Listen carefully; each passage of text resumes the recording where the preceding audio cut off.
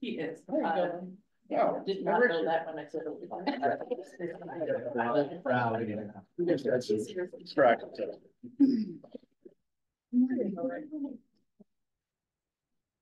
Need to get Eric, could you send one of those over for me or something? Thanks. Yep. We good? All right, good morning, everyone. I'd like to open the Long Range Planning Committee meeting of January 12th, 2024. And I will start by welcoming everybody back, and I wish them all a happy new year. Good to see everyone. So our first item on the agenda this morning is to review the minutes of December 8th, 2023. Any comments or motions? Chair, I will abstain from this as I was not in the meeting last. Thank you. Vote to approve. We have a motion to approve the minutes. Is there a second? Mr. Shanae seconds. So if there is there any other discussion? We haven't heard. No. I will ask all in favor. Raise your hand. And we are good. I see that to be almost unanimous, one abstention. Item number 2. We are in a position today where we need to elect a chair and a vice chair. I will start with the chair position and would ask if there are any nominations for that position. I would nominate Mr. Allen as chair. A second. Okay. All right. Anyone else to be nominated? Seeing none, I will take a vote on that. All in favor? I see that to be unanimous. Thank you. And I appreciate your vote of confidence. Vice chair, are there any nominations for vice chair?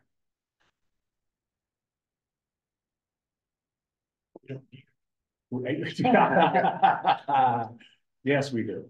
Our chair is excellent, but we do. Yeah. So again, if there's nobody else, then I would like to nominate Mr. Shanae again this year. I'll second that. Okay. Okay with that, Rick? All right, seeing none others, I would take a vote on that and say all in favor. 1, 2, 3, and we have a unanimous vote on that one. Yeah, one abstention. Yeah. All right. Get my glasses, we can move on. Some things change, some things stay the same. Things stay the same, right? Item number 3 this morning is to review and make a recommendation to the ordinance committee to consider increasing the building height permitted in the TVC districts.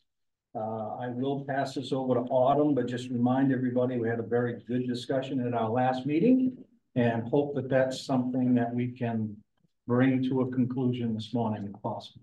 So Autumn, please. Thank you. And again, for those of you, I apologize for my voice and coughing, and just bear with me. So last time we had a lengthy conversation about this, came in as a request for the TVC district about additional height.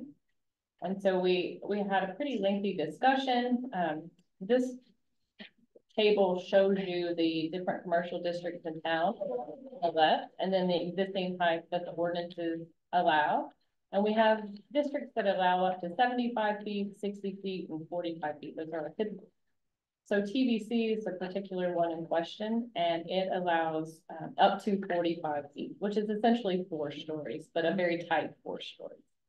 And so we had my original proposal was to add some planning board discretion for design features and rooftop features and so on. So you could have some gable roofs or some additional screening. So that language in red would look something like this. Add planning board discretion for up to 20% increase in height for design features and rooftop screening requirements. That would keep your stories the same as the original intent. We had a discussion about actually why are we worried about that? The TVC is an intense district. It's meant to to serve a need. And if we're not changing density and we're not changing other things, we're really doing a positive by going up instead of spreading out. And so we had discussion about increasing it up to 65 feet, and then why not go to 75 feet to match our highest? And that would allow for up to a six-story building. So what's before you all today, and then tell me what you would like me to move forward to ordinance committee. The conservative 20% design features, 65 feet or 75. I have a couple of questions. First off, in Falmouth, they've got the two new buildings they built when we did our tour last year. We saw that. Do you know how tall those buildings were? Or are? I do not off the top of my head. I have some examples in here. Because they were, I think, 5 or 6 stories, but They're 5 to 6 stories. Four on the ends. Now, I did find out, the public safety building is probably one of our tallest, and it's 48 and I think to 60 or so on the tall side. Gotcha. But these are the examples that we have. Piper Shores has a 4-story building and it's 60 feet. And then my other question was, the TVC zone is the Oak Hill development area. So we're not thinking about these for the other TVCs. right, so this map shows you TVC is just in Oak Hill and then in Dunston. So we're just considering it for TVC 4. Okay. Because the other areas sort of tend to transition into more residential. So just this would be the. Just wanted to clarify and understand that. Thank you. Yeah. Could you just confirm that both of those areas all have access to public sewer and public water? Yes. And the building being that brought this to our attention is going to be an apartment building, condominium. This one's the one that brought us up for the request is an apartment building and then office mixed use on the ground floor. And that actually was one other comment I had in the actual draft change of policy. You mentioned pedestrian friendly commercial and multifamily development. I just wanted to add and mixed use to that as well. So we're considering adding mixed use as a concept throughout our ordinance language. I don't understand. If you look at, I'm looking at page 1 on agenda 3 of the LPR-RPC, the second line for a sentence, functional and pedestrian friendly commercial and multifamily development sites. And you're just saying you'd like both to be able to be in the same building? Yeah, exactly. I want to make sure that we're emphasizing that. Commercial and looking at the materials you gave me. Keep going. There you go. Oh, this is a different item. Got it. Okay, it says agenda item 3 at the top. So this is we're talking about agenda. Oh, sorry, it's from last time. okay. It's not. It's a different item. Okay, when we get to that, then I'll review that comment. Yep. Okay. Thanks, Steve. Okay, Greg, you have a comment? Yeah, is the picture that you handed out that says proposed, is the building that's in the background, that's it? That's it. Yes, they're proposing 55 feet. And from last time, the reason they're going up is actually because they have a 48-foot tall building, but they need an additional parapet for the screening and the elevator shaft. So. Is that the car wash is? Second from McDonald's. Right. And the rendering shows how it would be. It's a little hard to get to appreciate the height given the perspective. How does that compare with the building that's behind it? Or across the street from it too. There's a couple of other. That's another good. Yeah. Continuing down. I forget. Yeah. McDonald's Drive or whatever it is. And then the car wash is on the left.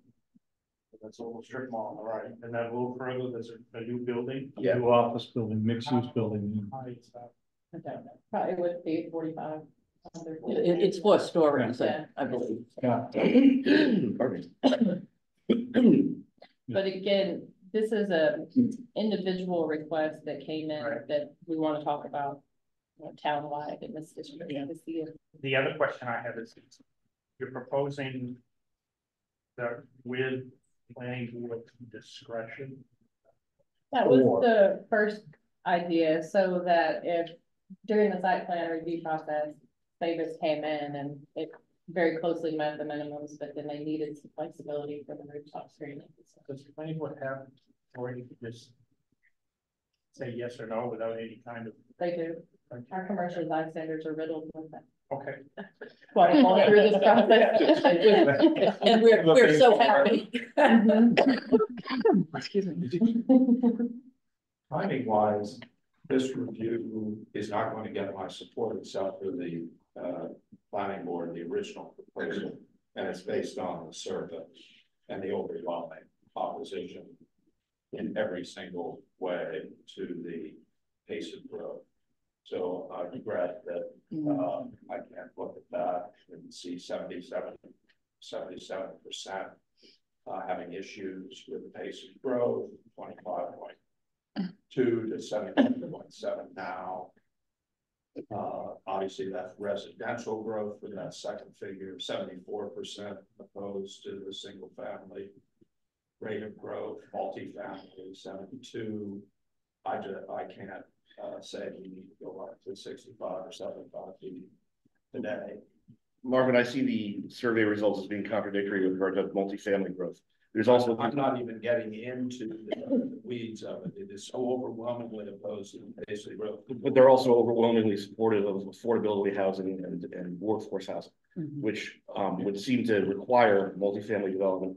And these are for the town and village districts specifically, which have been historically designated as the focus areas for growth, and which were designated for focused growth in the comprehensive plan, which was subject to a much deeper dive of public opinion than the recent survey. I'd like to finish, if I might, my first statement, and all I'm expressing is my view.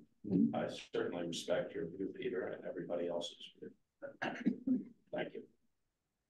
I have a question. something? Is this going to be affordable housing? Is this particular one, if they talked about it as workforce, or? This one we've talked about with the applicant as affordable or workforce, but just, so I just wanted to make clear, I totally understand the community survey result. This height change does not change the number of units that can be built on the site. Okay. It just changes the configuration. So I just want to make sure that. Height in the community is something that's restricted. It makes a big impact on perception. Certainly. Today, until there's some more clarification about it, I've already stated it. I don't need to drive it home. That's my position. Thank you. And I do support the original. Ultimately, what we're trying to do, I think, is reduce the footprint overall, which then opens us up to having more technically green space, I suppose, but says we're going to go up rather than out. Yeah, mine may be perceptual, but increasing from 45 to 75, 45 to 65 perceptually. And I think perception is what we're really talking about. I think we're all in agreement on that. It's based on what I had a chance to review with council members, both of whom are in the room, have had a chance to review slightly what the idea this being a perceptual issue. So that's just my opinion. Rachel. Robin, Excuse me. I'd like to dovetail onto Portia's comment that what we're trying to do is drive the housing units to places that are designated growth areas where there are services to support the additional units that already have a limit on them. And this allows us to conserve not only the footprint on the site, but in our town as well. So from a conservation standpoint, to densify as much as we can in these TVC areas makes sense from a natural resources standpoint, because they also have public infrastructure to serve them, meaning we don't have to build septic systems in areas where we're environmentally sensitive and they may be subject to failure more readily. I think this is a very sound and solid proposal to improve the height of the buildings in the TVC areas and limit it to those areas. So I'll be in supportive of either 65 or 75. Thank you, Peter. I'll dovetail on Portia's comments and on Rachel's comments. Robin, I agree entirely with what was just stated. I'll also say the TVC we've seen in both town survey results, but also in discussions around the comprehensive plan, that much of Scarborough doesn't feel that or doesn't understand the concept of town center. By having taller buildings, we emphasize the idea that the Oak Hill TVC and the Dunstan TVCs are our centers. They become visually and architecturally more significant and more obviously attractive as centers of activity. And that will encourage, again, both development and appropriate focused growth, I think, going forward. In line with the comprehensive plan, I think that needs to be our anchor and foundation in all these considerations. But for all the reasons that Robin mentioned too, around conservation and the rest, I agree. I'd be supportive of proposal 1 or proposal 2. Peter, may I ask you a question? And it's a slightly pointed question. Sure. In the survey, is there support for your understanding that generally speaking, town residents don't understand what the town center is? I refer, Marvin, primarily to the comprehensive plan and the work that we did around the comprehensive plan. I'm talking about, you said that the perception about residents is that they do not understand the concept of the town center. That's where we've got a clear view of that in the comprehensive plan discussions and lead into the comprehensive plan authorship. That and in the discussion around, for example, the Scarborough Downs proposal for a downtown center, many people ask, well, why does Scarborough need a downtown center? And the question is exactly for what Robin described. We have conservation goals, we have comprehensive plan goals, etc., that are all supported and driven by the focusing of certain types of development in areas which are already served by public works, by public infrastructure, and which don't require the build outs to happen on, like, for example, the new Costco. Bus routes, there's bus routes there. Exactly. So if I can, I'll finish my statement here. We've got a robust set of data that we generated through years of discussions with the town on the creation of the comprehensive plan, which we continue to see as the planning board and the town council consider other focused and concentrated development areas around town. I don't think that data is missing at all, Mark. No, I thought you said, this is my final shot at it. I thought you said that you had information that the public did not understand. Yes, that's the concept of town center, and that this would promote their understanding. I'm not arguing with anything that has to do with the comprehensive plan. My hand's on it too. But if you read those sections of the plan, Morgan, you look at the discussion. The whole plan. I have two. All right, guys, Yeah, let's let this one go. More than happy to take this up as a conversation between the two of you, if we can. I appreciate your leadership, but it's like Congress. Yes, I'm not shutting the conversation down, I'm shutting this one down. So that we can get on to something else. It's obviously a disagreement. Mr. Chairman, sometimes I think we lose sight of what this committee is all about. We are not a committee that votes yay or nay on adopting something like this. The item on the agenda today asks us to make a recommendation when it's committee to consider increasing the building height. I think what we should do is vote on that recommendation, whether or not we send it to the ordinance committee. And what goes to the committee should know Marvin's comments and his concern about this in reference to the survey. But our job is to review, discuss, refine, and ultimately move it on to the ordinance committee, which will in turn presumably send it on to the council. So I think, Marvin's comments should be incorporated in whatever ultimately we send to the ordinance committee. Right. But and we I shouldn't be voting up and down on adoption of change itself. No, I agree, Rick, and I believe that they won't get something specific. I think that what they get is the notes of the meeting that Eric has taken that will go to them or to the council, which represents the ordinance committee. So they should get that information.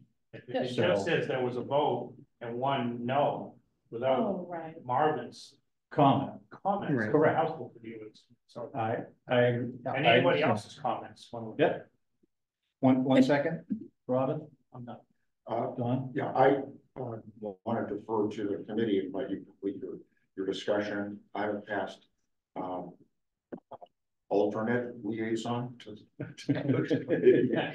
but I've spent a lot of time together with you over the past 5 years working on the comprehensive plan, helping to get these two guys on the committee. Okay, 3 years ago, the appointments committee recommended that we appoint 2 people from the public to represent the public.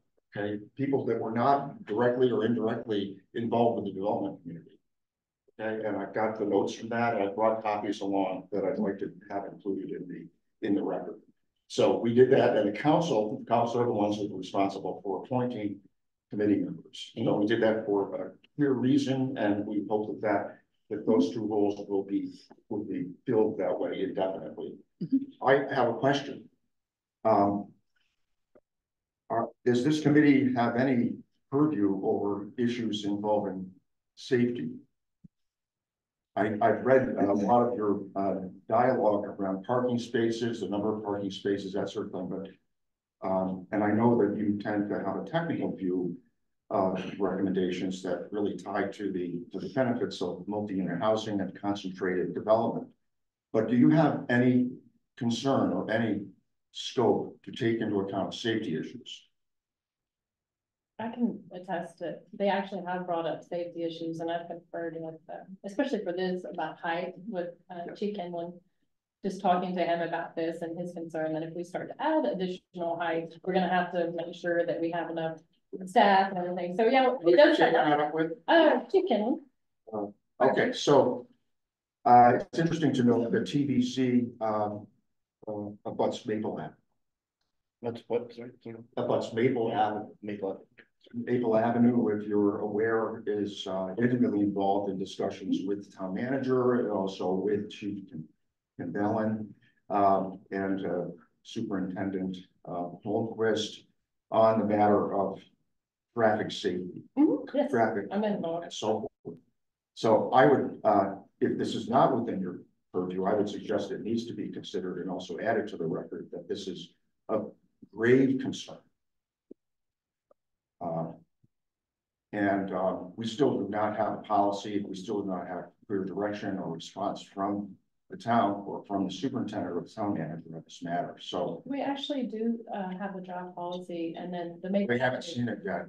We haven't. There's a question. There's a technical question that still hasn't been answered about speed bumps. Okay. Sure. So I want to make sure that we don't lose sight of that. And this is the other issue related to this is, do we do any studies around the impact of traffic in this area? And if we do, when is that done? Is it done before we make a decision and a recommendation, or we do that after the fact with a PMP? So it's too late. So this is an ordinance change that would apply to TVC very broadly.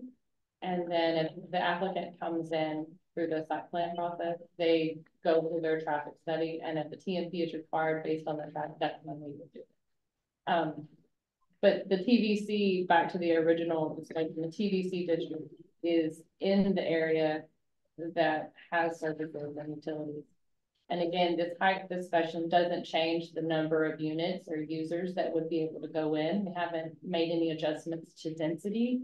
So 100 units and 4 stories is still 100 units and 6 stories. We're just talking about really aesthetics. And to Marvin's point, I think last time Marvin was really leaning more to the height, but in light of the community survey and perceptions, he's now saying, hey, perception of 6-story looks like more than 4-story. So that's really my advice as a counselor and also as a person who represents the public and as a ear to the ground, just like we're being told, and we can debate it till the ends of the earth. And actually, I'm pleased to see that at least you're having, point counterpoint on the public representation, which I think is probably an accurate reflection. That's why we're going to have debate on it. But I would recommend that, and I don't have any authority to do this other than being a counselor and being a member of the public, that the approach you take be a conservative one and not maximize the height of this particular thing. And that's the kind of conversation I'm going to be having with my fellow councilors and with Chairman McGee in about an hour. Did you say you want to maximize it or not maximize it? I would say you take a conservative approach and not maximize it and take it and go to the not the highest number of feet, but the lowest number of feet, you know, not 7 stories, 4 stories. This will be very symbolic, okay? Mm-hmm. If the decision is made to do 7 stories, I think it would be very symbolic. I'll leave it with that. Have we cleared this with the fire department in terms of fire access and rescue? Yes. Okay. Robin. Yeah, thank you. I have a couple questions, so bear with me. The first one is parking standards. Will if they are on a bus route, will they be allowed to not have as many parking spaces? Will they have to have 1 space per unit still for parking? No, we don't have anything written. They would still have our typical parking requirements, unless they meet the 50% affordable requirements. Okay. And then they do have a reduction, and that was part of the state mandate with LD 2030. Okay, that's so 51% of the units are affordable or workforce, deed restricted for 30 years. Exactly. So that's where I'm going, which is that if by putting all these people on bus routes, whether it's workforce, affordable, the idea is to not impact the traffic negatively. But I was silent in that assumption. So thank you for bringing that to my attention, that the assumption is that these apartments will be for people, not necessarily for all people, but mostly rely on bus service or walk to work, that type of thing, a true village center. The second, I guess, point I'd like to make is I really appreciate the civil discourse and the leadership in this room, because very often I have been in Marvin's position where I am the lone voice of dissent. So I truly appreciate the leadership and for us, I'd like the town of Scarborough to really take a leadership role in civil discourse and show the country and perhaps the world how we talk and discuss things civilly. So thank you for that. And as a matter of standard, in moving forward, I think the dissension, when we do have a nay vote on the table, or just like we have an abstaining vote, I think it's important to note in the minutes that go to council what the point of that abstention or dissension is, so that council who isn't here has an understanding of what was brought up. So thank you for that.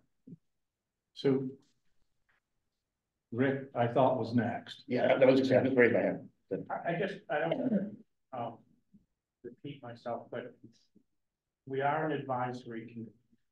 That's how we're started. Our long-range planning committee is an advisory committee. The town council tasked with studying and developing recommendations, etc. To Bill's point, I think yes, the traffic, safety, whatever issues this committee might see in the course of reviewing something like this is important to know in our recommendation to, in this case, I guess the ordinance committee. So yeah, I think we've got a broad range of issues we can raise. And historically, I remember years ago we were the long range, comprehensive implementation committee, and we got some of things like this. We struggled a little bit with, well, what do we send on to the council?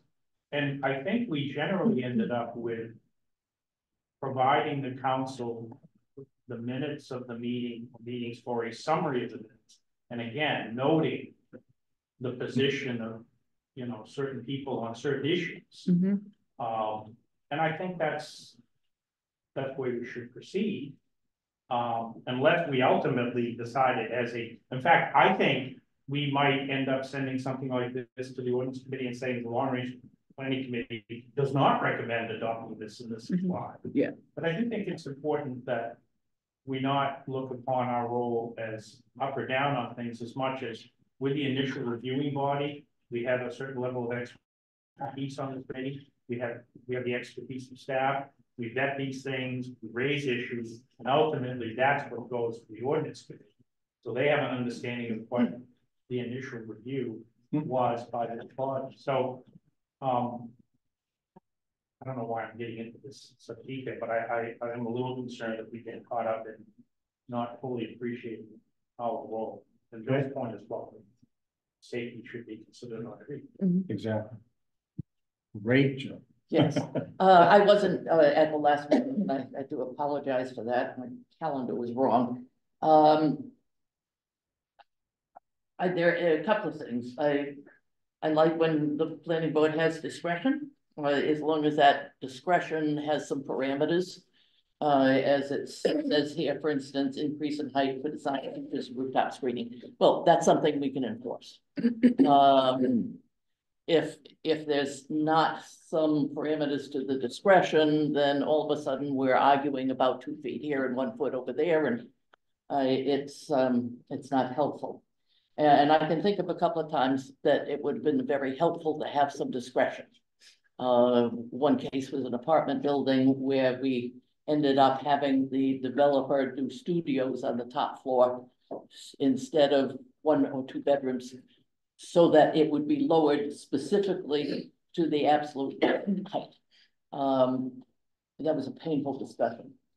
The one thing to remember is if this committee is interested in recommending the let's say 65 foot or whatever, it is for the whole district. You can't just think about this one building.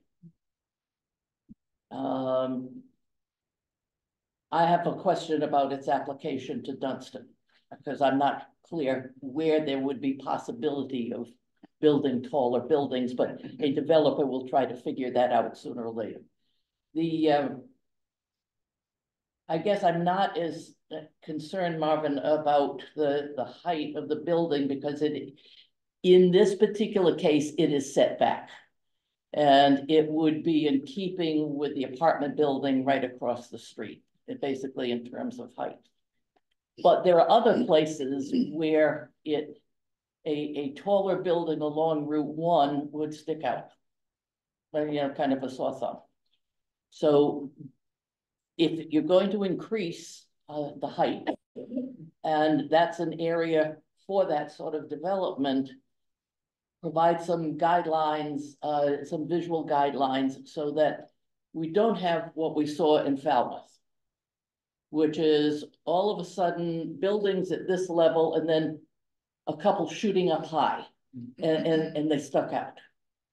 So I think there's some additional design considerations along Route 1 that need to be considered. My brothers, in terms of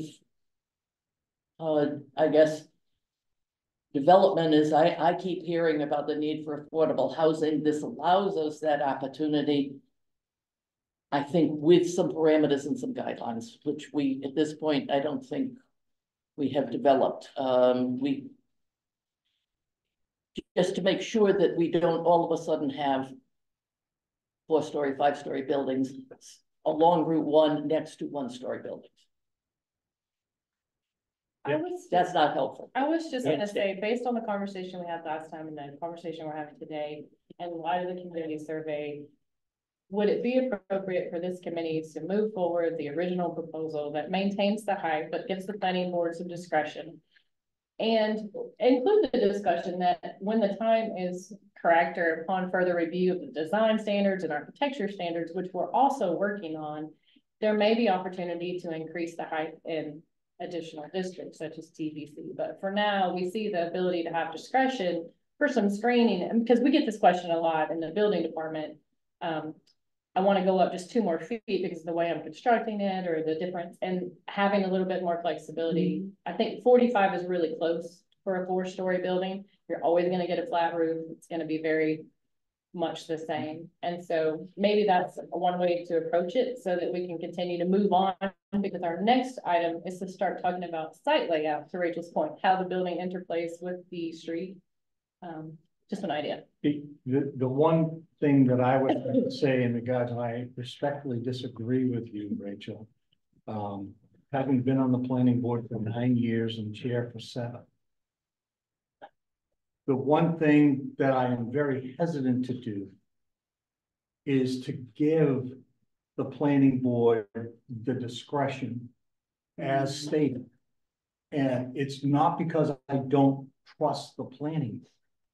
It's because in those 9 years, I saw how developers have instituted every possible play that they can to get something that they want that's not allowed by our standards or our ordinances.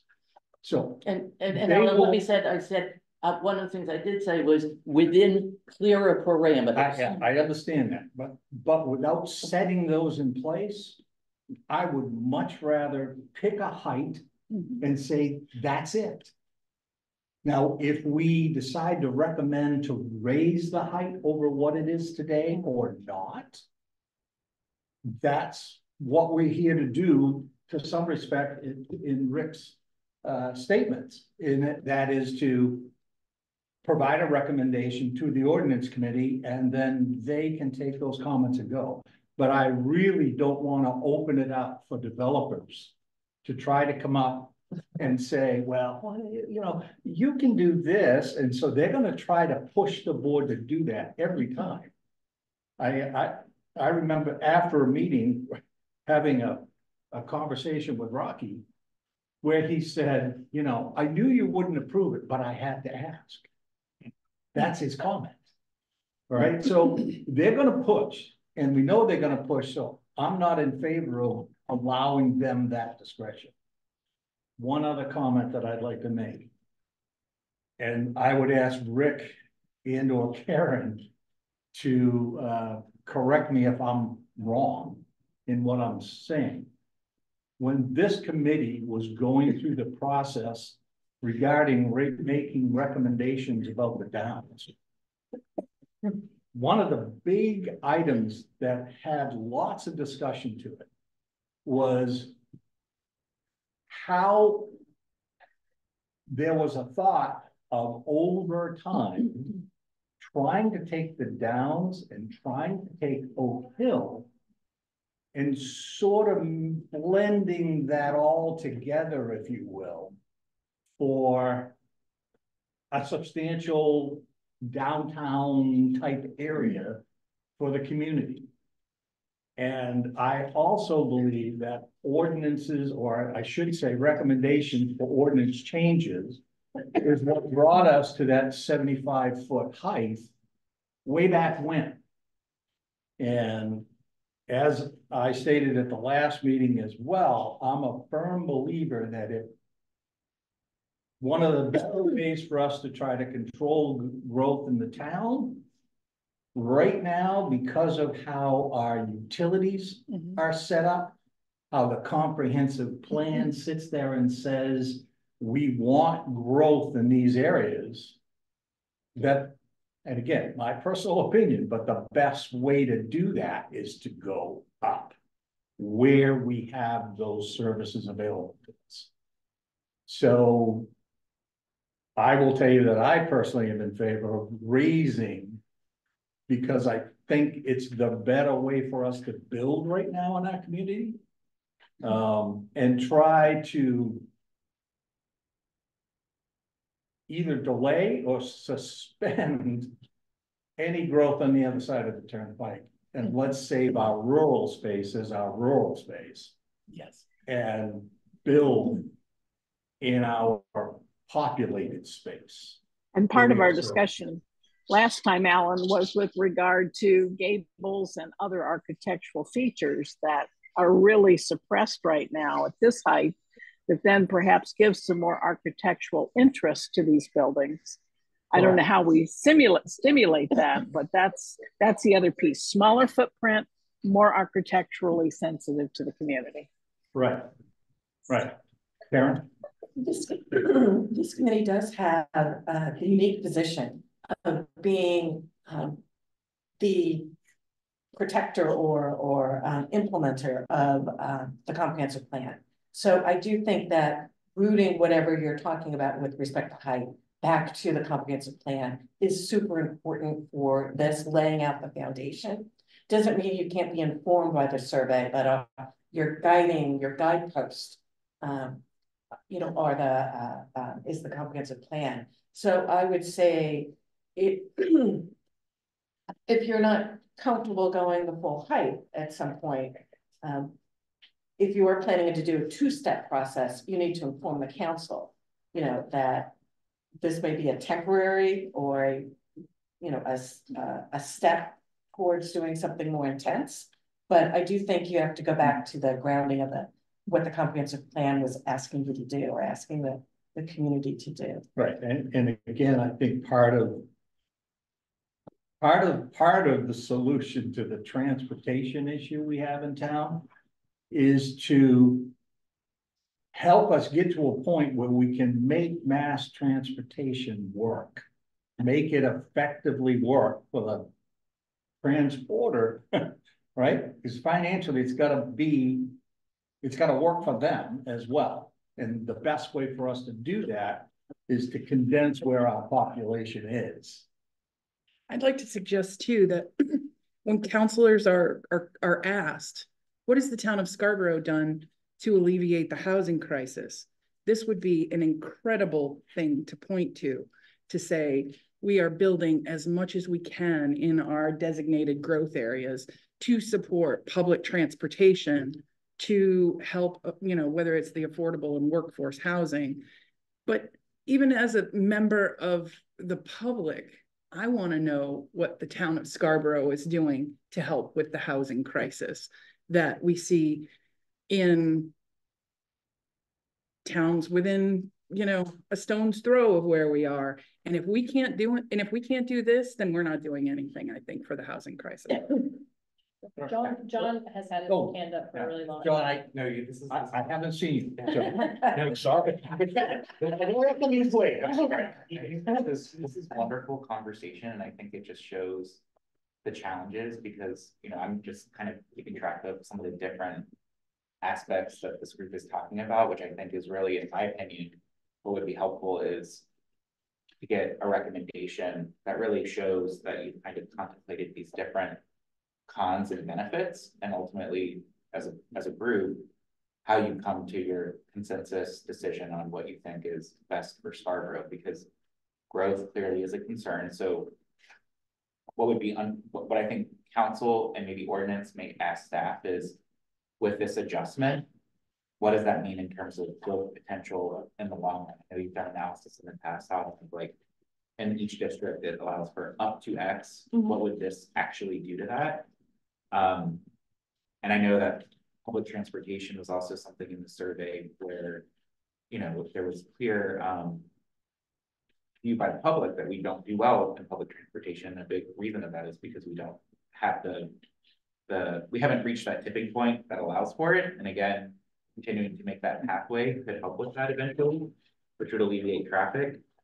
To Councilor Hamill's point about concerns about safety, I'm on the transportation committee, and past week we actually had Chief come in and talk about our high crash locations, and I'm pretty sure and confident that it's really in that TVC zone where we have our high crash locations. So understanding the consequence of if we do this, and if it balloons, what pressure does that put on those high crash locations to make sure we can address those.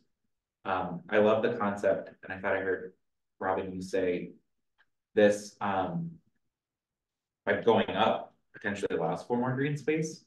So how do we make that actually happen as part of this? And I don't know if that's part of the design standards or things that we could say that if you go up, you must have more green space. And that's a requirement if you want to be able to do that. Again, the affordability workforce housing portion, you know, to your point, like also Rachel, being able to say, this is one way we're trying to do that. It's not the only way, but it's another way, another arrow in our quiver. And of course, the comp plan always as our guide for making these decisions. The one thing I will say though, and I think it goes back to Marvin's comment, is we already have very friendly zoning, probably more so than any other community in the state of Maine, which is why we're growing as rapidly as we are. this makes us even more friendlier, and I think the temperature of the community right now around growth, which I think the council will really contemplate, would look at this as a, in my opinion, probably would look at this as a tone deaf reaction to the survey results that would essentially, you know, continue the comment that the town is not listening to what people are saying.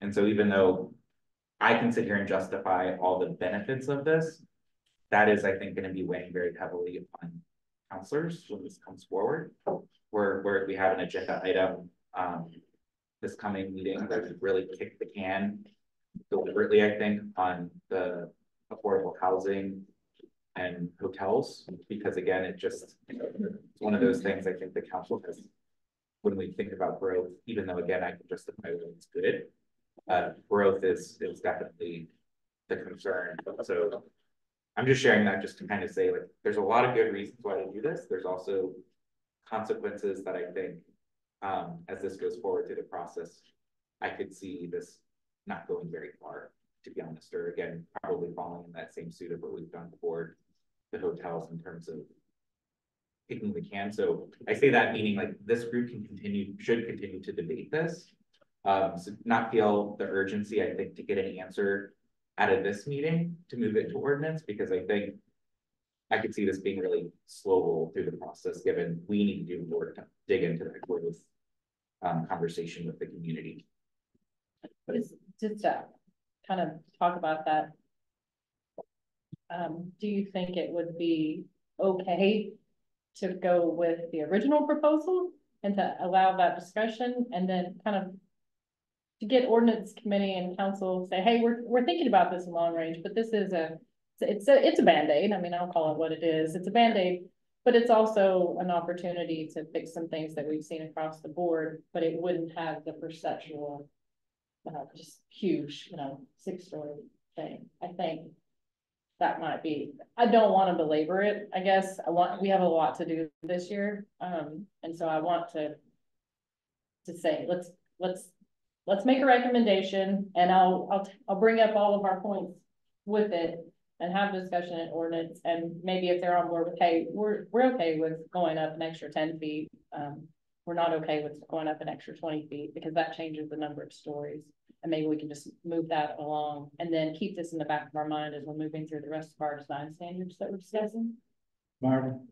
Following what you said, Alan, about developers, give them an inch, give them your hand, they'll take your arm, you don't need to disclose it.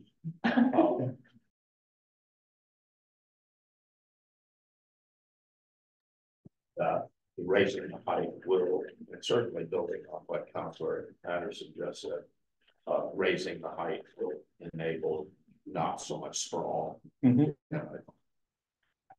is my point. Absent the check in place, the restraint in place against sprawl and height. I mean, this only opens another avenue. It doesn't place any restraint on sprawl, and I'm using, common terms. At any, I think you get my point that way. And there are a few other comments I might make listening to everybody's, responses.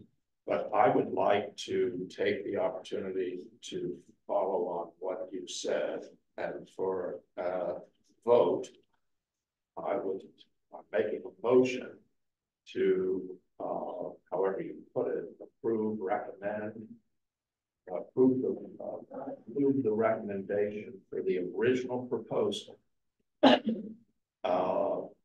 which I think that we all know what it is and what that means today. And as best as I can say it, I make that proposal. I am making that proposal that we take a vote, or at least a show of hands, on whether or not we agree to move forward with the original proposal to ordinance. I won't be seconding that motion because this is an incredibly missed opportunity if we do this. I appreciate the discussion. Yep. But I need a second before we go any further. Okay. Is there a second on that? Second, it's we. Okay, so that we move. So now for discussion, I think, Missed opportunity, and I would challenge any of the counselors to, or staff, to assist someone in the committee to write an article about what a missed opportunity this is, to comply with the comp plan, to apply consistency from the Downs development and standards to Oak Hill. And if this is a missed opportunity to make a huge impact in the housing crisis and the traffic concerns in Oak Hill. is there any other discussion? I have a comment. Alan? If I may. Portia, I'll get to you. Two things. I hear what Robin is saying, and you know, I sat through many of these meetings, and I want to go back to a comment that Rick made that we're purely advisory. Mm-hmm. Don't underestimate the impact and influence that this committee has. I don't know the math, but I cannot recall a single long-range planning recommendation that wasn't ultimately accepted entirely or modified slightly. I don't have the numbers, but I don't remember a single. So once that snowball starts rolling, I will also say that, and I'm going to sign up for a counselor, what's it called? The little articles that counselors get to write. I had one last year. I volunteered to do Counselor's Corner on this very topic, and for the next issue that will probably be February, because what happens is April Siler ends up writing all of them. And on this very topic, because I predict what will happen is if you put this forward for the 7 stories, and we haven't even talked about TVC and Dunstan, okay, this will be a lightning rod. Guaranteed. And I don't make predictions lightly, and I have reasonable ear to the ground, you know, in my #1 spot. And this guaranteed will generate a lot of chatter. And what's happened, and one final point, is what's happened over time, and I know Robin is very intimately involved with this. Other factors that we reference in our comprehensive plan have become more important. We're likely going to have another flooding incident this weekend. Okay, we're going to shut down Route 1 again. We're going to shut down the Pine Point Road. Yeah, we got an email on Monday from the state saying, here are your FEMA ordinances. So hurry up and get these implemented by June. Okay, so those things that we reference lightly in the comprehensive plan have become much more important, and the green space conversation I think is essential. We need to look at the whole picture. If we're in a different world now than we were 5 years ago, so that I would offer that for reflection. Thank you, Bill. Portia, Don. Yeah. No. Yeah. I'm doing our names today, Bill. Don, Yeah. Yeah, I get it. I didn't know we looked alike. I know, right? We are. sir. All right. So I'm sorry. Portia? can I, yes, what I would suggest, and to Rachel's point and to your point, Alan, is maybe we consider somewhat of a compromise and take away the discretion and take the height up to either 50 or 55 feet, which then begins to get to some of the design features. I just hate to have the planning board stuck in the middle of one more dogfight. Yeah, that was going to be my comment as well, and I was going to. I don't support the original proposal for both the lost opportunity #1 and and because of the discretion issue on the planning board. I think that just creates a confusion more than anything else. But I would propose, for example, 55 or 60 feet. It adds a story. It clearly adds a story to what is what exists now. 55 would be the original proposal just without discretion. So that would be a good one for me, or 60 feet, because 60 is a round number, frankly. I like round numbers. But I think I won't be in favor of the original, but if we were to move forward with the proposal 1A, say at 55 or 60 feet, I would be strong. I think that also fits with Don's comment on, you know, be conservative here. Don't jump to 75 feet all at once, but add some discretion and see how the community tests and reacts to that. Yes. I'd like to use this as an opportunity to educate the public, to let them know that you know, the majority of us thought that, you know, let's maximize it for these reasons. And I challenged the counselor, who I really appreciate, to put this into an article to talk about how we need to have these conversations and educate folks that as our coastal areas are getting disintegrated, you got to go to higher ground. And guess what? In these TVC areas where we have public services, it's a missed opportunity. Yeah, thank you. I grew up with a very close friend whose name was Bill. When I hit 70, I found myself with what on my younger days. Help us about.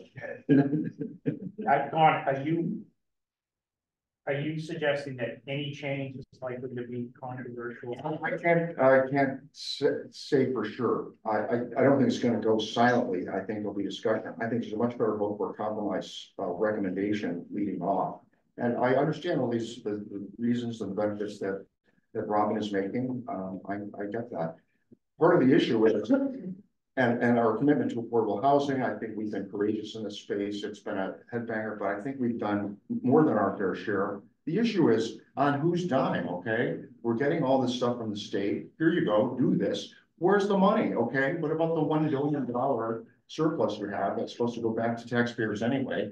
Where's that money, and why doesn't that go to comments like this? So I don't want to get off on political. So okay, but again, to finish, the motion on the floor is to go forward with the original proposal. Are you saying even that could be problematic? I mean, is it your sense that will be? I will say it won't go silently. Okay. I can't predict what, but this is the 4 or 5 story versus 7. No, so the original, Discretion. so the original proposal is it's 45 feet right now, but they would have which allows for 4 stories. So planning board would have discretion for up to 9 more feet, so 54 feet. For design features and rooftop screening only. So that's what it means. The stories stay the same. They just have some design feature. That's the original proposal. Yeah, screening and parapets and a gable here and whatnot. I would just tell you my position on this, and I have a lot of thought, and don't hold me to this, but my current thinking is if we have not addressed Maple Avenue's issues with speed bumps, I suggest you're not doing anything. Okay, that's what I would say. And I I'd say know that's also something emotion, but I'm thinking very tactically now, and I haven't had a lot of conversation with my fellow counselors. So my 2 comments. I'll take one from Robin at one point and take one from you as well. And go ahead. You were so my perspective or thoughts based on what I'm hearing is I would prefer, if this was to move through the process, to be more specific, and giving planning board discretion I think is a little squishy. The reason I like something more specific like 55 feet is it gives us an opportunity to sort of have the conversation with the public. And so as it goes through ordinance and as it goes through the process, this to me is actually a really good candidate, like the short-term rentals, to have a council partner live with the public and say, hey, we're contemplating this. But we're going to start the conversation at 55 feet. We want feedback as it goes through the process. And maybe at the end of the day, the council may not support it for whatever reason. But I think it's really important, given all of these things, for us to be able to have a conversation. I do think it's going to be focused on growth and growth management. But what we need to do a better job as a town is helping inform and educate the public on all the different pros and cons of some of these choices that we're trying to make, and see what the public thinks ultimately, and use that as guidance in our ultimate decision making. So at first I was like, well, we could slow roll this, but I really think this could be a good conversation starter with the public on growth that could help us really kind of have something that we can ground that conversation in with something like this. I do think, I agree with Don that it will be a lightning rod and it's, you know. But I think we have to have the conversation. And Rob? my comment was sort of dovetailing on that we need to have a workshop. We should workshop this and bring the points in that the three of us were making, that this raising the height actually drives the growth into our designated growth areas. And that this is what we want to do so that we can conserve the green space. And that we can support the public transportation that we're so desperately to get people out of their vehicles and into public transportation, and a number of other reasons, and how it complies and is consistent with the comp plan, and this missed opportunity, and what a missed opportunity this is. I'm gonna keep saying missed opportunity. Did you guys know this is a missed opportunity? Okay. Okay. All right. Thank you. I'm done. Yeah. I had it on first. I was just gonna say, you could, forever the planner and how to get things through. So you could amend it to where it's 55 feet, 4 stories up to 55 feet would be the extremely safe way to allow the project that requested this to move forward. And maybe others, but you're not increasing the stories, you're just increasing the roof space. So maybe that's the extreme, and that is, it opens the conversation, it allows the Council Corner Live, but it also moves what could be a really beneficial project forward in a timely fashion. What do you think? Mark. As opposed to amending the planner's recommendation, listening, I'm going to withdraw my motion, and certainly it's up to another member who makes a motion to planner recommended. All right, so I'm a little lost on Robert's rules here. So Actually, we have to vote on that because we got a second. I understand that, but if he withdraws, Peter has to withdraw. Rick has to withdraw as well before it drops. That's what I wanted to make sure of. So My sense is we're heading towards not making a recommendation today, but maybe through the studying this or something. I really want us to make a recommendation today. And I disagree, Rick. That's not what I heard from this. Well, then maybe. Could we amend the recommendation with, after discussion, to be 4 stories up to 55 feet? all right, so if Rick withdraws his second, that motion is off the table. We can then discuss a different motion if it is so moved and seconded. Correct. I was a parliamentarian for a labor union, so this stuff is easy. Yeah, that would be correct. So that's where we are. So Rick, And if he doesn't, I believe we have to take a vote.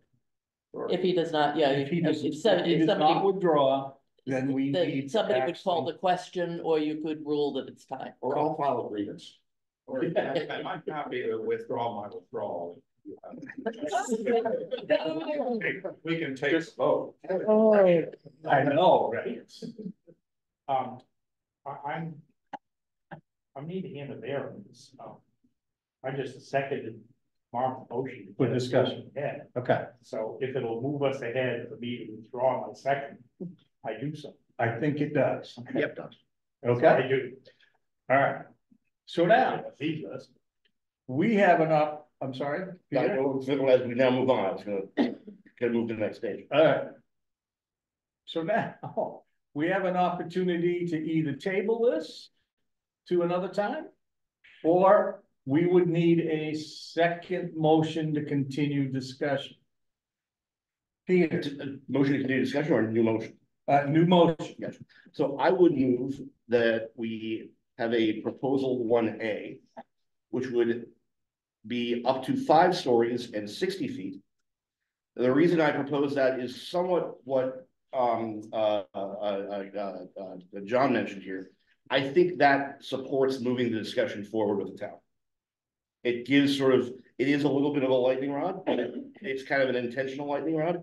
And we know that I think there'd be right behind that, we as a group would be fine then subsequently working with the council to say 4 stories and 55 feet is a great idea too. Yep. But I think for an approach to move the discussion with the town forward, I would say 5 stories and 60 feet.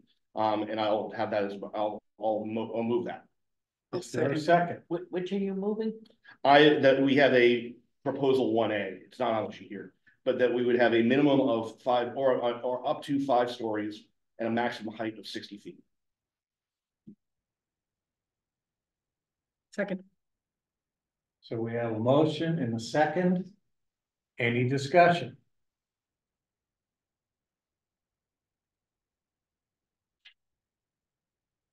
Seeing none, I'll call for a vote. I just think it's a good compromise, sir. I would ask for a vote then.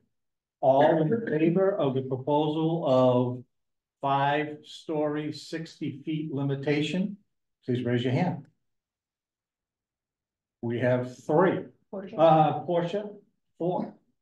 Chair, And the chair, do you vote? I say no. Okay, gotcha. 4-2. Who's the 2? Alan and Mark. And Mark. All right, let's go. All right. Alan, I'm sorry, just one comment. I don't know the order of things, if Don still wants to write a council corner about this. It does seem like staff in conjunction with the chair draft a memo that lays out all of those pieces that we've talked about today, because I don't think it's sufficient to just say, hey, it supports affordable housing. I think the council needs a clear line of where does this come from? Why would we do it? That type of thing. I guess my second was contingent on the fact that those things were still happening, that there would be a council corner discussion about this and a workshop and some other sort of document coming from this group talking about what was the word? Missed opportunity. Yeah.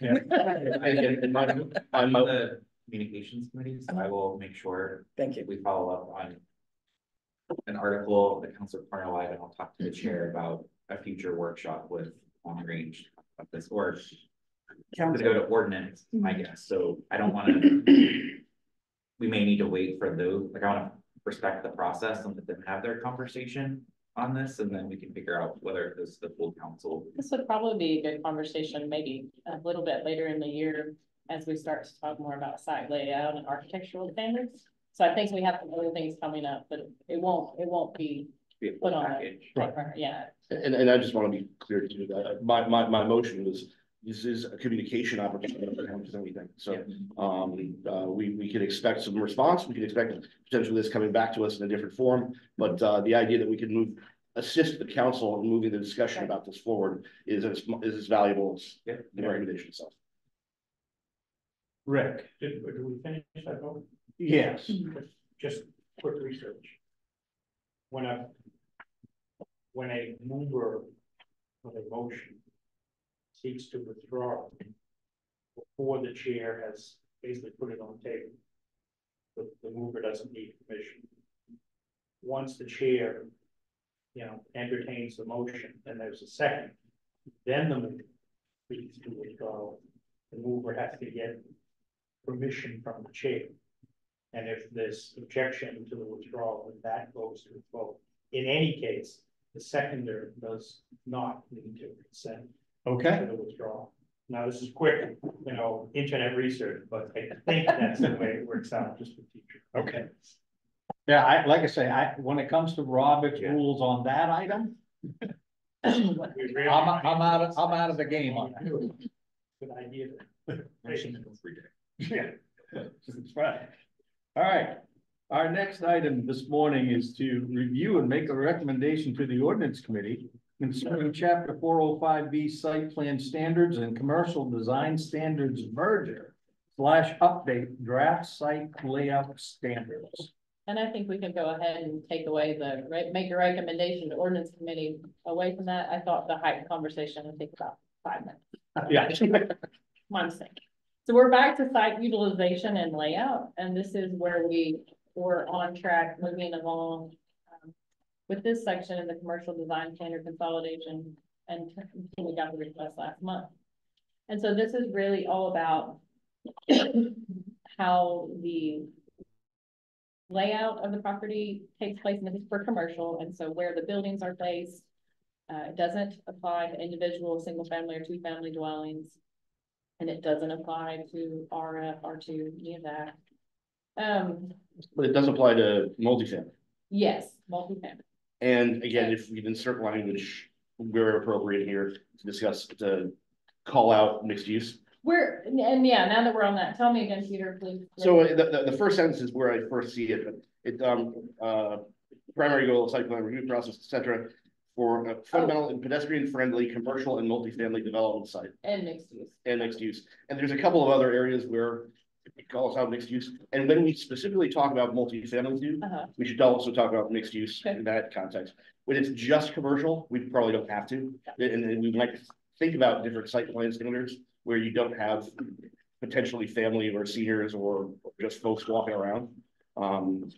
In the way that a true commercial only site would have, but yeah. So this, and again, I don't know if you recall, the yellow is what the changes were from the last time we talked about it. So a lot of strikes and some changes. The purpose, the applicability statement. This wouldn't apply to village residential because they have their own standards and everything, even though they do allow some commercial. Does that mean it also wouldn't be TVCs? TVC would have. So general standards, structures and impervious areas designed away, no changes on this away from all our natural features. We did add this language here that buildings shall be located as close to the front property line as possible. So that was from the commercial design standards. And we put with the majority of parking, so we took out some scale and interest language. And then moving parking lots to the rear concentrates people and places along the street. This is new language. And so this is something, I think for the sake of today and the time we have left, I'd like to go through what we were really talking about was setbacks and making sure the setbacks worked with what we were trying to say, because we have maximum front yard setbacks and minimum front yard setbacks sometimes that don't actually allow you to be right on the street. And so let's just, if you kind of go through, let's just have a conversation looking at group one.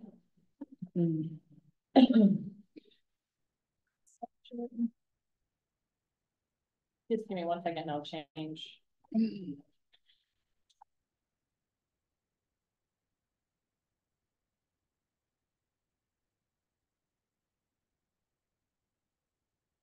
So what I wanted to talk to you about is how parking lot and buildings sort of interact with some real-time examples that we're all familiar with. And so Scarborough, Route 1 is an excellent case study because all sorts of things are happening.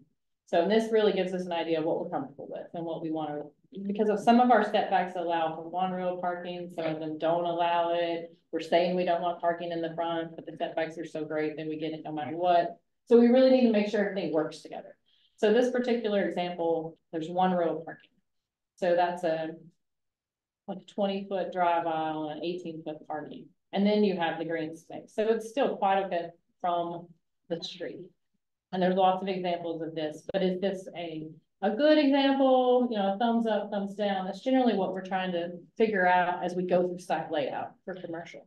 So being true to our name, long range planning, I'm thinking of something's going to happen to Route 1 some of these days. Yes. So where does DOT's right of way end and begin? Because what I'm contemplating is if we move all the buildings forward, then, you know, eventually if things need to, if Route 1 needs to, you know, overtake its current, you know, boundaries and get expanded, are the buildings then right up against Route 1's right of way? So the right of way right now for this, I don't know the specific section, but it's generally just outside the curb. So it's maximized. Yeah, I think it's maximized. And we're doing a visioning process with communities from Arundel all the way to Freeport for Route 1 for consistency. And it's pretty exciting because we had a meeting to talk about really trying to figure out what Route 1 looks like. And right now it's this sort of major thoroughfare, but is it really appropriate to be that? Should people be using Route 1 to pass through Scarborough, they should have a turnpike. Route 1 should really perhaps look a little different than it looks now. Maybe rather than growing, it should come in so that the businesses and redevelopment opportunities along that. Anyway, it's all philosophical, fun discussion. Does that mean eliminating curb cuts and sort of putting, okay, combining shared access and feeder and streets all and that, things? you Okay. know, all that is a very long-term approach. Okay. But when I looked at Route 1, there's some pretty, probably I'd say within the last 40 years, it's extremely inconsistent. And these pictures really tell that story. That if you just visualize driving from Arundel to Freeport on Route 1, you're going through some very different setups for the roadway itself. Yeah, and some different purposes for the road. Yeah. And Scarborough in of itself, like this one has 1 row of parking. This one's further set back with 2 rows of parking. And then, I don't show you that. This one, you know, of course, there's no parking. It's a drive aisle only. You get into this, there's 2 rows of parking. It's just a parking lot. It's just really, you know, again, 1 row of parking. So we're really all over the place. And for this discussion, for changing this part of the design standards, we really need to pick something. And it works within any right of way, right? So if we pick it, the right of way is property line, so it would still work. Just really trying to define the style of what we're wanting it to look like. I can picture a style. I don't have a problem with that. What my concerns are, 1, what will the state actually allow us to do? Because my understanding in the past, when we've had discussions about Route 1, there were conversations that we had, and I want to go back to the CPIC days when we were reviewing this, and we had talked about trying to, and if people can think of what I'm talking about, but when you first enter into South Portland, you go back past the exit 45 interchange, and then shortly after that, Route 1 goes to 1 lane with an esplanade in the middle of the road. Yep. All right. So from a traffic calming perspective, we had talked about, can we do something like Yeah, that? but that's not what we're talking about right now. I understand. So yeah, I understand. I think we still can. But the point was, I believe that when we looked at that, we were told we would not be allowed to do that. Because of the volume of traffic that still is being used on Route 1. And even though we were trying to do traffic calming within the town and hopefully get people to start using the turnpike or a different road to use as a pass through. The other item that came up was, and that surprised the heck out of me, was that only 25% of the traffic on Route 1 was passed through. And that blew my mind. How can, you know, it just didn't seem reasonable that only 25% was passed through traffic and the rest of the traffic was actually being generated by Scarborough residents. So what, to me, before we start determining what we want from the road to the front of the buildings to look like, we need to understand what we physically can and can't do to Route 1. Well, I won't be able to provide that answer to you in this format. I mean, I think the purpose of this is we're trying to take care of what we can control. Yep. And so the GP-COG effort to re-envision Route 1 is going to take, we're going out RFP for consultant work and to work with all the communities. That's probably a 2-year process. Okay. And I think for this discussion, we're trying still to consolidate what we have. And my point for Route 1, and this applies to everywhere, so Payne Road, I guess, and whatnot, all of our commercial standards, we've been very inconsistent in our messaging and what we require. And our standards allow very inconsistent reviews. And you can see like this site plan went through this time frame, when this stuff was okay, and this was okay, and really just sort of reining that in a bit so that we know what we'd really like to have. So we don't have necessarily this hodgepodge of development as it goes through. That's all I think really is the purpose of this. Mark. As I understand Autumn's question, we're talking correctly. But we're talking visuals. Mhm. Okay. My opinion about that is I'd rather see architecture closer to the road than automobiles parked in parking lots. Yep. Agreed. Portia, did you have your hand up? Yeah, I was going to say, and being on the transportation committee, obviously there's some of these issues that are near and dear, but one of the issues about moving the buildings closer to the street is also making sure we've got continuous sidewalks so that there is access, there's a signal that somebody can easily walk or bike to that building and not have to fight traffic to get into it. And the other part is,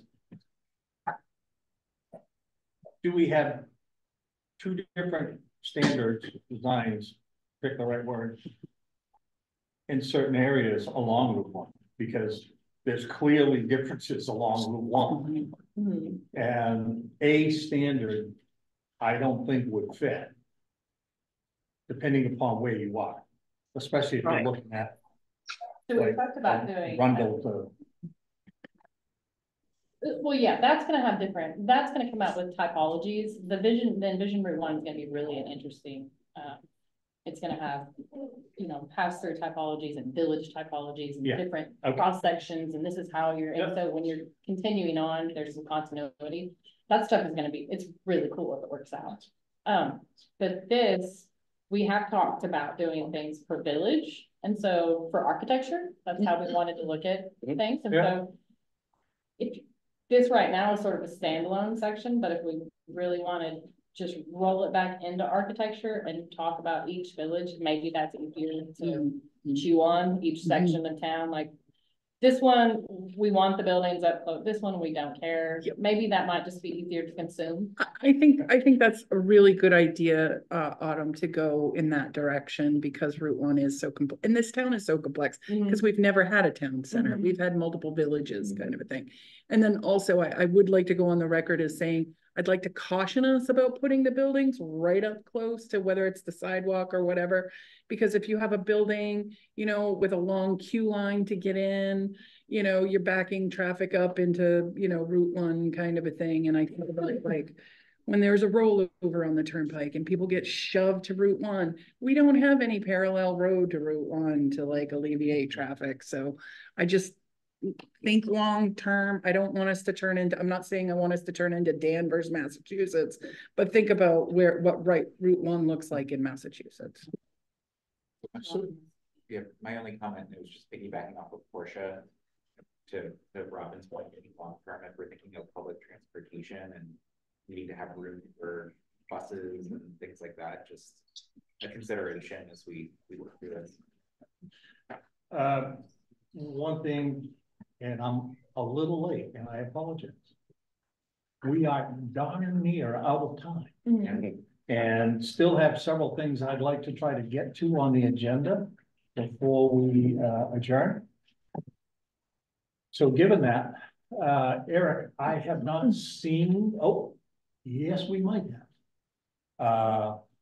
We might have public on this morning, and any public comment? Nope, that's just Portia and Autumn. Oh, okay.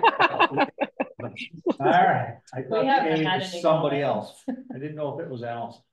Are we not dealing with that?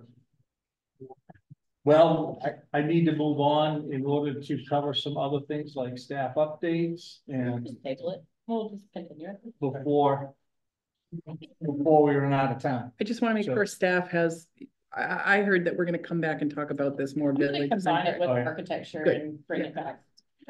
Okay. So I apologize that we started but didn't get, or you didn't even get a chance to finish. But I also try and respect people's time. Karen, did you have something?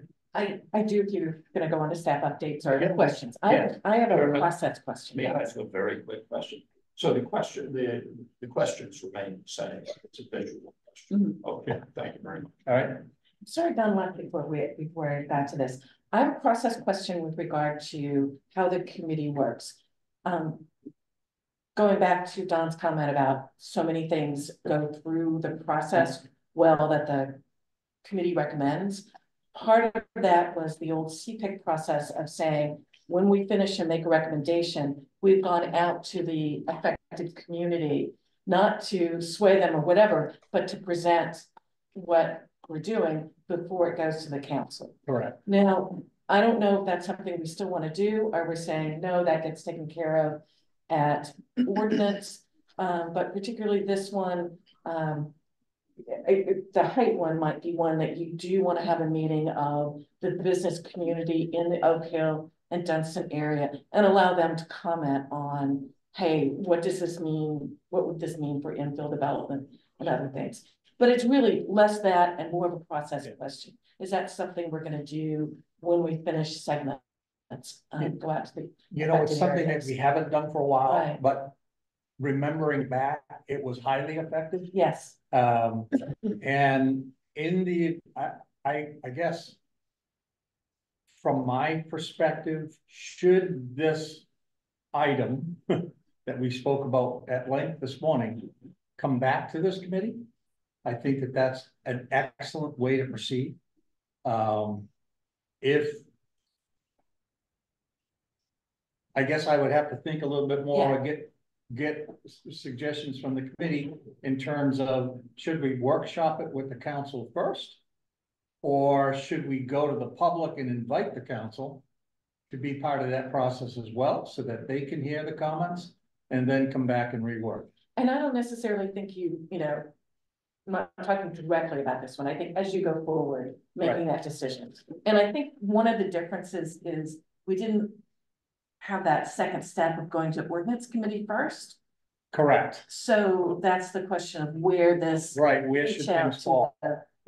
And most of the members of the committee, save you and Rick and I, know that process that we went through, right? Because it was years ago. And so I can tell you what I do with the process for like landscaping, for instance. It came through you all and spent 4 months with you. And then I've reached out to landscape professionals and interacted with them and gone through several public meetings and on the website. All of our drafts, ordinance consolidation is on that. And I send it to developers and people that I know, like lighting. Hey, look at this, run it through. Where it's not a specific, like big town hall production, I do get input in that regard. So that's how I've been proceeding. So I think that's important just to say when we would do a neighborhood meeting, if you will, and I think that's what most of them are. And it's probably a little bit of a different situation because before we were always doing, we were doing a lot of zoning changes that affected a neighborhood. So I think this is something that, and I think because this particular item really raised a lot of counter suggestions, that might be a real good indicator that maybe we need to take the next step before we actually make a recommendation to the ordinance committee of the council. Yeah, I just want to say I love this conversation. Again, another survey result in the survey was that the public feels like they're not adequately involved in the decision-making process. And I think part of it is, I don't know if we have a best practice process, and it sounds like maybe there was one in the past that I would love to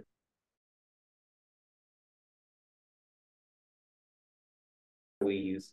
Like, I really like this. Can we build a best practice, especially because it's associated with a highly controversial potential issue with the public, that we need to kind of bring the public along appropriately, both the business community and the general public. So I love the idea of figuring out like what is that best practice and how do we use this as an example to see if we can work through it. I'd be happy to talk with you if you've got a few minutes after the meeting, because we used it highly effectively back during the comprehensive plan implementation committee of the 2006 plan.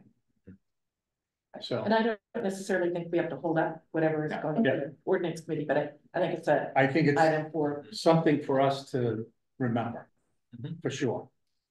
Any other staff comments? I don't have any. Okay. Member comments. Rachel. No, been a planning board meeting Tuesday. We've gone to a monthly schedule yep. now, which I think, Autumn, has that been helpful for the consultants getting their stuff in on time? Yes, it's been really helpful for them. I think in staff, we had our first development review committee. So we're implementing this process where we actually have our peer reviewers and our internal reviewers and applicants together talking through comments. Yeah. And the whole purpose of that really is to have that dialogue. So we're not trying to arrange last minute conversations and getting comments, but we had a good dialogue, and we had actually one applicant say, hey, let's not take this to the planning board yet. There's some things we need to square away first. And that's the whole purpose. Okay. Yeah, it's the hope is that when something comes before us, it's really complete. Yeah. And has been vetted, and if there remains problems, we get that information in the staff memos or on the Monday meetings, the Zoom meetings that I have with the staff. So we've got that as a red flag if a developer has decided doesn't care, it's going to come to us anyway. Okay, thank you. Robin? Yeah, I'd just like to, I'm reckoning back to my planning board days when we had a lot of properties that were inundated and flooding for some reason, with all kinds of development happening around them. And as we experience these extreme weather events and sea level rise happening faster than we anticipated, I think we're going to have some infrastructure issues that I encourage us all to think long term, not 2 to 3 years, what we'll see in our lifetime, but 50 years and to 100 years in advance. Okay. Eric, I forgot to ask you. I am all set, thank you. All right, Rick. I'm sorry. Can I go back to Robin's point? Sorry. I always feel like I talk too much in these meetings. Our vulnerability assessment, we just did, staff is interviewing final consultants for that. That'll get kicked off excuse me, in February. And our open space master plan, the RFQ is out and closing soon, so that'll get kicked off. All right, thank you. Rick. Marty comment, I wasn't here last meeting, and I appreciate the thorough minutes. They were helping to understand what we're here. Good. Transportation committee met this week, very informative meeting. GP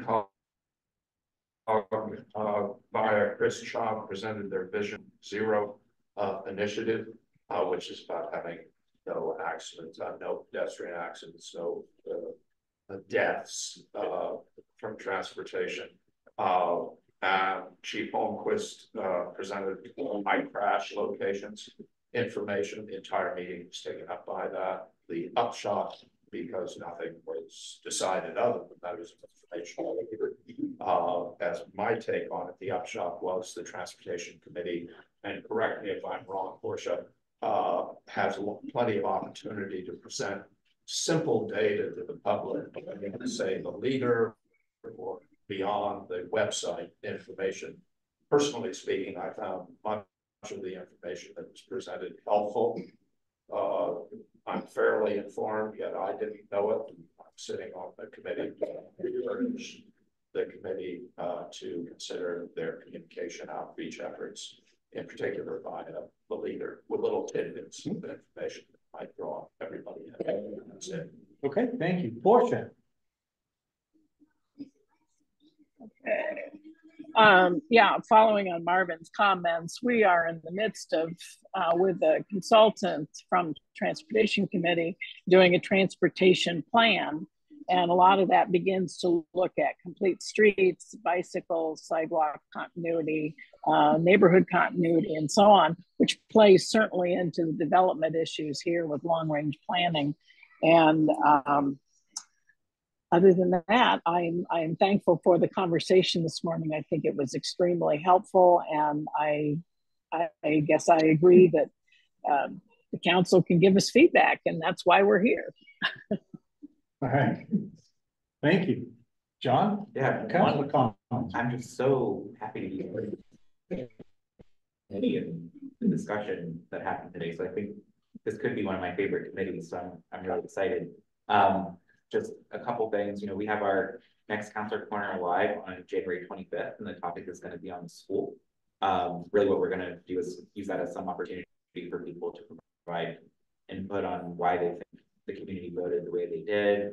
Try and see if we can all break out groups for people to say, okay, with what we discussed, how would you, what was the solution you would offer?